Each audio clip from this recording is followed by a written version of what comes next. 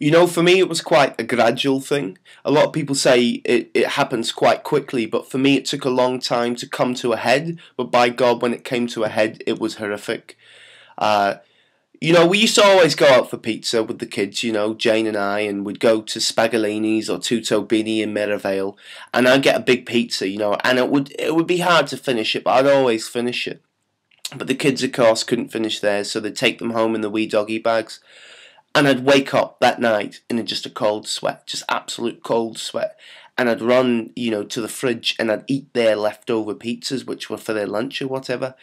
And I didn't feel bad, I felt good. But then I'd have to wake up and say, look, I'm sorry I ate the pizza, But, that day, after having a pizza, I'd be driving to work and I'd see the hell pizza.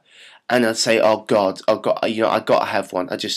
I'm just hungry, and I justify it to myself, and it will be gone by the time I got to the office, a whole pizza. I think the office were the first people to realise that there was really something up. I remember, this kind of went on and on. I would be having a whole pizza in the morning at the lunch, and then it got cheaper and cheaper. I'd be having Domino's, and then, just trying to emulate the high with crackers and cheese, but it's not the same, is it?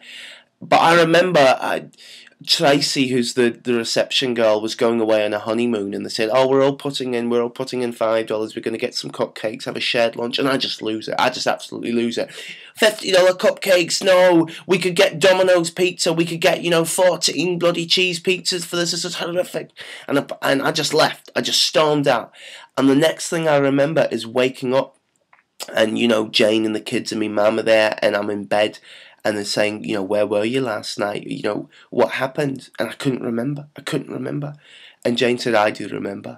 And apparently they'd found me outside Countdown with just those cheap Romano's pizzas raw, just eating them all, about 7 of them.